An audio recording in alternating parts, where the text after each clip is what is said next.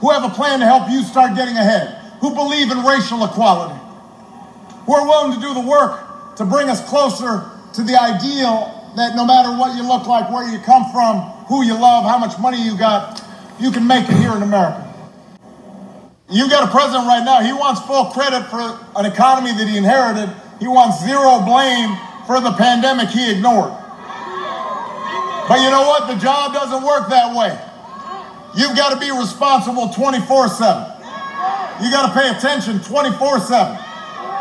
Tweeting at the TV doesn't fix things. Watching TV all day doesn't fix things. Making stuff up doesn't fix things.